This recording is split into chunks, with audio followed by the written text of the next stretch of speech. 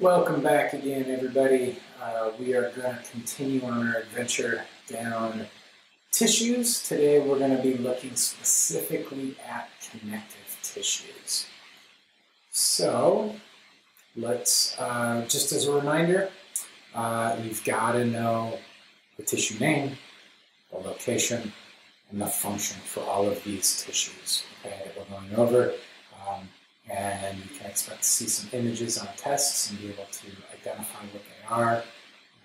Since all of our exams and quizzes are online, you'll have nice colored photos of the histology, so you should be able to figure out what it is exactly you're looking at and be able to apply that to either body region, structure, or some kind of function. All right, so our learning outcomes here today, really kind of straightforward, was the structure, the function, and the location of connective tissues. Now, before we get going, if you remember, we were talking about 4 different types of tissues. Epithelial tissue, which we talked about last lecture. Today, connective tissue, and then our next lecture will be nervous and muscle. Connective tissue, the largest of the 4 groups right now. So there'll be a lot going on today, but let's start with a little bit of practice here. What do you think we have in this image? So if you need to pause it and kind of think about this and look around, remember to use those observation skills. All right, so here we have dense connective tissue, of which we're looking specifically at dense irregular connective tissue. One of the things you're going to notice is that these fibers are moving in all kinds of different directions. How about this one? All right, hopefully you said dense connective tissue again, but this time it's dense regular connective tissue. So the fibers in here are nice and parallel and wavy and kind of orderly in this image versus our last one. And then last, what about this one? This one's always an oddball. Okay, maybe you said this is loose connective tissue, in which case it would be reticular. So in the loose connective tissue, we can see there's a lot of these cells in here. We have some fibers and space in between all of those. So I'm going to get into all the characteristics of these today. Here's one more for you. Hopefully this one stands out. All right. What you probably noticed are these dark lines in here. So these are those elastic fibers, and a lot of them are wavy. And that's a good indicator of elastic connective tissue because those are going to stretch and recoil, stretch and recoil. So that is a dense connective tissue as well. So lots of fibers going on. And how about this one? Big empty spaces. We see that plasma membrane right here, and we can see those nuclei pushed out towards the sides of those big empty spaces. So this is our adipose tissue. This is a loose connective tissue, and that's going to give us room to store lipids. And if you remember from our first lecture, with tissues, we talked about the hypertrophy of cells getting larger, and so adipose tissue is one of our examples. So as we store more fats in there, we're going to get bigger and bigger and bigger. Here's that chart again. Remember, make sure you practice this a lot. Use this as a good study tool. So here's our nervous tissue, muscle, epithelial, and connective tissue. And today we're going to be working our way through all of these different tissues. So lots to look at today. So hang tight, get yourself a bottle of water and a little snack. We'll be here for probably 3 or 4 hours. I'm just kidding, it's not that long. It'll be about an hour lecture again, except for pausing and working on some of these practice problems. Now, let's look at a couple things as we move through here. So things that we're going to identify and get to know and become familiar with. Cell types that we might see in these tissues are macrophages. So they're going to gobble up things that shouldn't be there, debris, pathogens. They're going to use that process of phagocytosis that we talked about earlier. We have fibroblasts, which are going to give rise to these collagen fibers. We'll see some lymphocytes. These are immune cells. Again, you're going to learn a lot more about that in 202. Over in this image, we can see some fat cells. We'll talk about that. Mast cells, we probably won't touch on very much. Neutrophils, that's another type of immune cell. In our extracellular matrix, we have ground substance fibers. So these are things like collagen, elastic, and reticular fibers. And they all have different functions based off of their prevalence and the type of tissue that they're in. And so we're going to learn about where these come into play. And then we see capillaries passing through here. And that's one of the benefits of connective tissue, is that we actually have space for capillaries and nerves to migrate through and move around. Now, really quick, before we get going, spend a little bit of time thinking about epithelial tissue and what it is you know about connective tissue from your labs. So form, function, what kind of cells are around, what about the matrix that you just mentioned, vasculature, innervation. Think about those things, compare and contrast those. And then remember how we name epithelial tissues? It's going to be important to kind of compare and contrast that with connective tissue. And then, can you challenge yourself and remember everything from last week? So go ahead and pause the video, spend a few moments trying to go through all this. Write it down, check your notes, and then we'll move on whenever you press play. All right, welcome back. Hope you did all right. Hope you were able to get it all out of your brain, get it onto some paper. Keep doing this all week long. Practice, practice, practice. So let's jump into our connective tissue, and we'll start here with our connective tissue proper. So you can see in this diagram, on the left, we have our tissue class, and on the right, we have our subclasses. Okay, so we're going to work through this part first, our connective tissue proper. Remember, there's 4 types of connective tissue. So connective tissue proper, cartilage, bone tissue, and blood. Right? And so we're going to look at connective tissue proper first, of which there's 2 subclasses, loose and dense connective tissue. Now, how do we know the difference? Very similar to what we did with epithelial tissue. We started with the number of layers, and then we talked about cell shape. Well, here, what we're going to be looking at is the ratio of our cells to our fibers. Okay, so when you're looking at loose connective tissue, what you're looking for are more cells than there are fibers. And in dense connective tissue, we're looking to see that there's more fibers than there are cells. So this is, again, why observation is really important, and really spending time looking at these images and these slides so that you can really get to know what is around there. So when we look at this tissue, we can see that we've got 3 types of fibers in here. We've got our elastic fibers, nice and wavy. We've got big pink collagen fibers there, and we've got some reticular fibers down there. So it's very loose arrangement of these fibers, and we have some scattered cell types that are kind of spread out throughout our image here, okay? So this is our areolar tissue.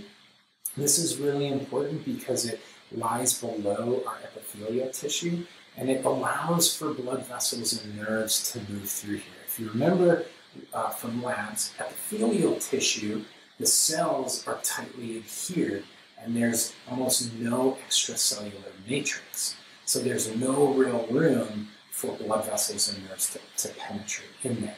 Whereas with this tissue, this areolar tissue, you can see there's lots of room for blood vessels to migrate through there. We see this attaching epithelial tissue to connective tissue layers below that, and we also find it surrounding some of our organs. Next, we have adipose connective tissue. So again, we see this nucleus of our adipose cell, and we have this really big vacuole here where we're going to store lipids. So large, empty-looking cells. The nucleus is generally pushed up against the side. They function for energy storage, also insulation and cushioning. So we'll see these around the kidneys and see around your heart.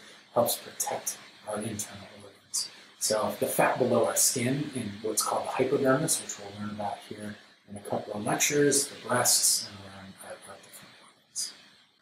All right, and so here's that reticular connective tissue image that you saw earlier.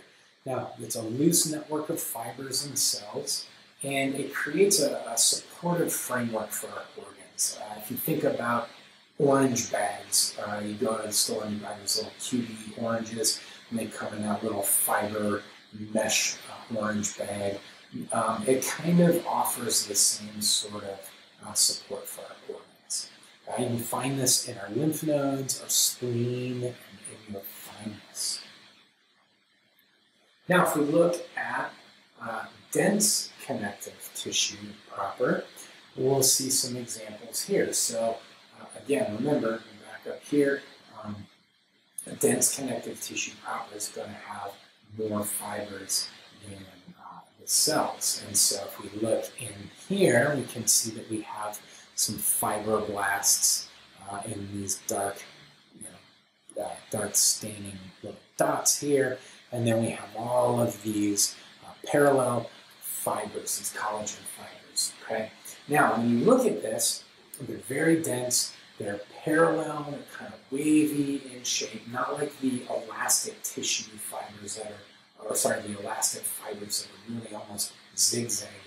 But these are found in our tendons and our ligaments, and they're found in areas where we want strength along one plane of direction. So if you look at this image and we were to put some kind of clamp over on the left side, a clamp over on the right side, and we were to pull this tissue in this direction, it would be really, really, really strong. But if we were to put that clamp on the top and the bottom and pull it apart, it would pull those collagen fibers apart and it wouldn't be as strong. So, like I said, we find this in ligaments and tendons, and it's there to resist forces in one direction.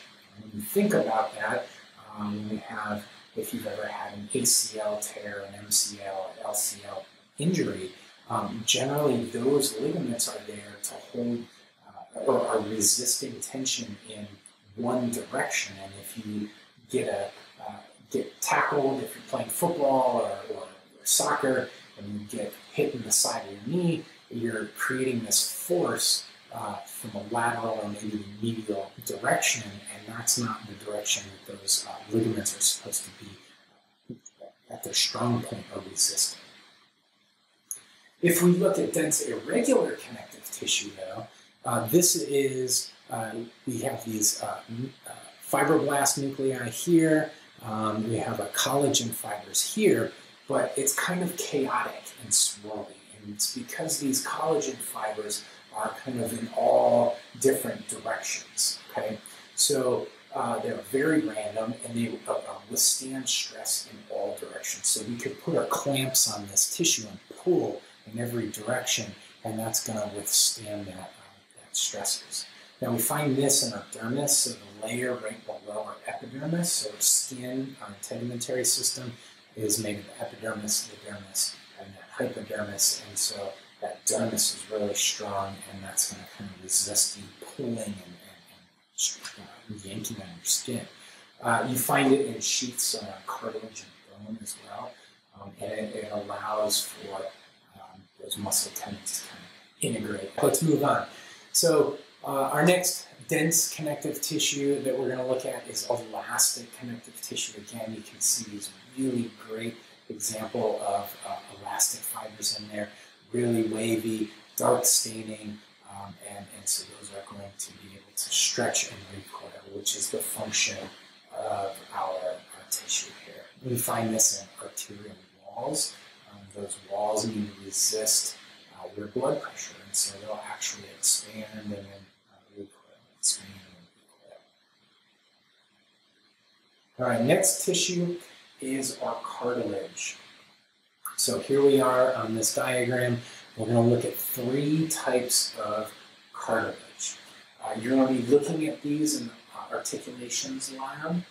There are slides in labs, so you'll be able to pick those up whenever the articulations lab is open for a month, and that's all online for you to work with. Now, there is no blood flow. There are no blood vessels going into this cartilage, so it takes a long time for cartilage to heal. It has to rely on diffusion from the underlying layers to bring in nutrients, get rid of wastes, and clean things up. All right, the first one we're going to look at is hyaline cartilage. Hyaline cartilage, as you can see over here to the right, is kind of clear, has a glassy matrix to it. Within there, you can't see it in this image, but it has collagen fibers that are kind of dispersed throughout that matrix. And you'll notice that you have these clear little areas. These are called lacunae. And inside of those, they have little tiny dots, and those are the chondrocytes. Chondro is cartilage, cyte means cell, so these are cartilage cells, and they reside in those lacunae. They're sort of trapped in there forever. Now, where do we find this stuff? Well, when you are, as you can see in this image in the bottom right, and I would say my head is probably there, so I might be looking at the arm.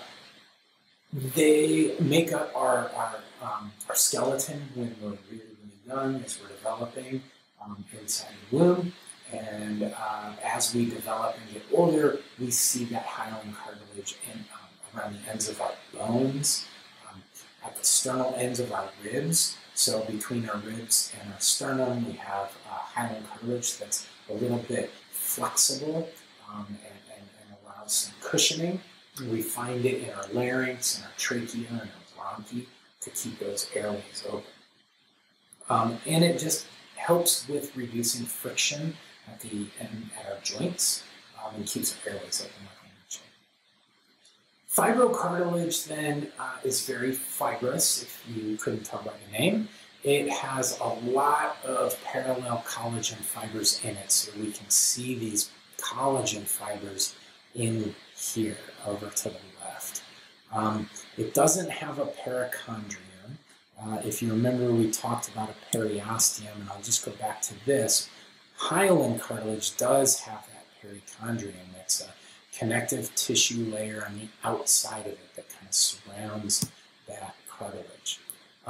So here, when we look at this tissue, you can see there is a lot of fibers in there, and that's going to give this tissue a lot more strength. So it's going to be less flexible and offer less movement. So we have this tissue in areas that we need a lot of strength. So your pubic symphysis, the meniscus, your intervertebral discs, right? We want a lot of strength there. We don't want those discs rupturing. Take it from somebody that has 3 disc bulges, as you know from. So what does this stuff do? It's resisting compression, and it helps to absorb shock. So when you're jumping up and down, the meniscus in your knee is there to cushion those bones hitting together. It's there to kind of reduce wear and tear over time.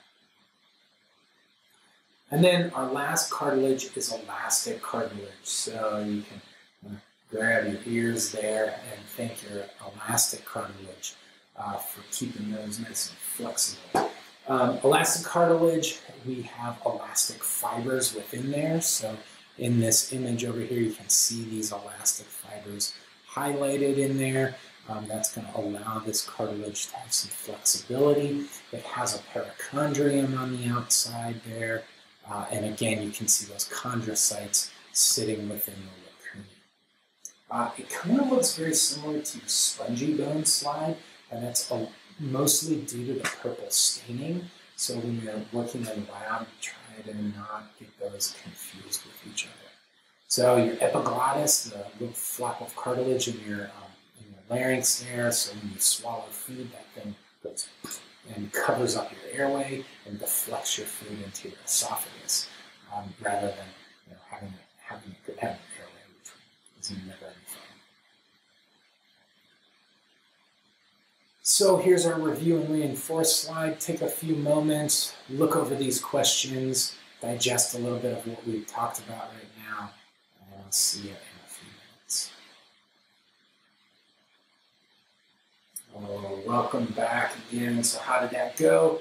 Hopefully you're feeling a little bit better about this. Maybe you're making flashcards as we go through with these review and reinforce questions. Maybe you're making note of these somewhere, typing it out on some software, making yourself flashcards. So, anyways, just some ideas if you're not. Next tissue we have is bone tissue. So we have two subclasses of bone tissue, compact and spongy bone. So let's look at those. At this point, I think you have been in lab and have already seen our bone tissue. But if you remember, we have our osteons, right? And we have these little tree rings around the central canal. And so we call those lamellae. And we see those lacunae inside of those lamellae as well. Okay? And inside of those lacunae would be osteocytes, so bone cells. We will, in a couple of lectures when we get into the skeletal system, we'll come back and look at the differences between compact and spongy bone. So for now, that's kind of our introduction to bone. And then last is our blood tissue. Okay, so here is a nice image of blood tissue. We've got a handful of things going on in here. We've got these nice red circles or these discs. Remember, discoid-shaped cells.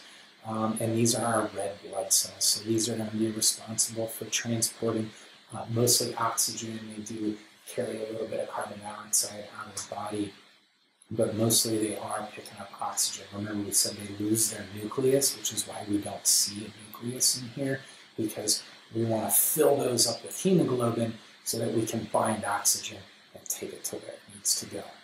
We also have little thrombocytes. These are platelets. We've talked about platelets with blood clotting and positive feedback systems. So these are these little tiny dots here, and then you can see these really large cells over here with really big dark staining nucleus. These are a couple of white blood cells. There's a bunch that you'll learn about later in 202, but for right now, just kind of know that they exist, and they play a bunch of different roles when we have different types of infections or inflammation, things like that, that these cells are going to be involved in. All right, so that is it for connective tissues. Now, we're just going to go touch on our last two types of tissues. So we have muscle and nervous tissue to come back to and go over. So we are going to start here with our nervous tissue. This is responsible for internal communication, right? So information coming in, if you remember our afferent and efferent pathways, so information is going to come in, be transmitted through nerves back to our brain or to some control center. Information is then sent back out through those efferent pathways to effectors. And this is all reliant on nervous tissue, or neurons. So here's a really nice image. You probably have seen this in your labs. And this is, as we can see here, the soma, or the cell body of a nerve.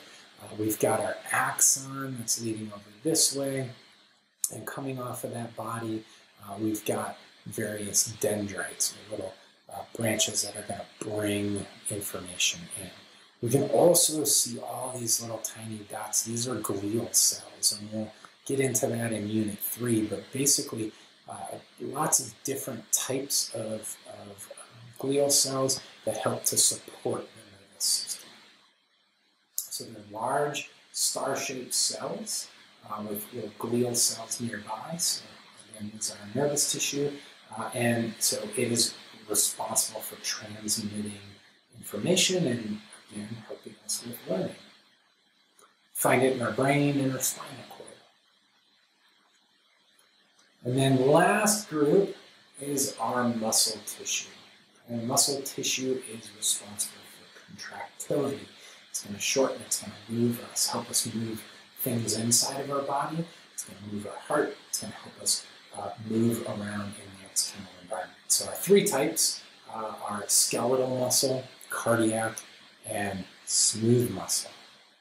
So the first one here, if we take a look at that, we can see we've got some nuclei. And in past lectures, we've talked about the importance of having multiple nuclei for this skeletal muscle. We also see these really long cylindrical muscle fibers, these unbranched cells. So this is one muscle cell right here, right? And they have these striations along them. We'll learn what those striations are and how they form and what they do for these cells. So we find it in all of our skeletal muscles, right? Our biceps, our quadriceps, our calf muscles, all of our voluntary muscles that we contract. So that's a big distinguishing characteristic for skeletal muscle. Now, two other things. You've got to know that skeletal muscle is voluntary. We control it. We make sure that we can move it. And we also need to know that striations are not stratifications. They sound very similar. It's kind of like metastasis and metaplasia. Okay? They're similar terms, but you're going to have to figure out how to help yourself memorize these. So striations are these lines that run perpendicular to the cell, where stratification means layering. And what you'll see when we get into the muscular system is that we can call these fibers cells, or we can call these cells fibers. Okay, same sort of thing. We call them muscle fibers because their cells are these long cylindrical shape. Now, if we look at these images, a little bit different. What do you notice? Well, if you look at this cell right here, it's a nice big nucleus. And we see the plasma membrane out here. But we can notice that these cells are branched. And we also see, so that's one difference, but we also see our striations that are running perpendicular to our cell shapes. So these cells are short and branched, which gives them strength. And it allows them to communicate with multiple other cells at once. So when electrical signals are being passed down these cells, one cell can communicate with 3 or 4 different cells. They're held together by intercalated discs. You'll learn all about those in 202. But for right now, they just kind of help with communication and holding our cells together. And they generally only have one nuclei per cell, whereas our skeletal muscle was multinucleated. So we find this in our heart. Okay? It's constantly beating and it's involuntary. We can control it on sort of a secondary manner by breathing harder or running or exercising or laying down and meditating. But looking at your heart and saying, speed up, it just doesn't work as well as like, hey, pick this thing up and I'm going to move my arms. In the heart, we call the cells instead of fibers, we generally refer to them as myocytes. And last, this brings us to our smooth muscles. So these muscle cells are really short and sort of football shaped. They're non-striated, so you won't see any striations in these cells here, like we saw with the other 2 types. We generally only have one central nucleus here, and this tissue is involuntary as well, like your cardiac muscles. So we find this in our digestive tract, our blood vessels, the uterus. Remember we talked about positive feedback loops in birth. So oxytocin is released. It stimulates these muscle cells here, these muscle fibers, to contract. and that forces our baby out, then initiating positive feedback, releasing more oxytocin. We find it in our digestive system and in our pupils. So it's really good at sustained contractions, birth, or helping to move that food along. So that brings us to the end of our tissue lecture. Good luck studying all this and digesting this all. Use your smooth muscle. Practice identifying the tissue, location, and function. Our next lecture, we're going to be diving into the integumentary system and learning about what this biggest organ of our body does for us. Thanks a lot for your attention, and I'll catch you next time.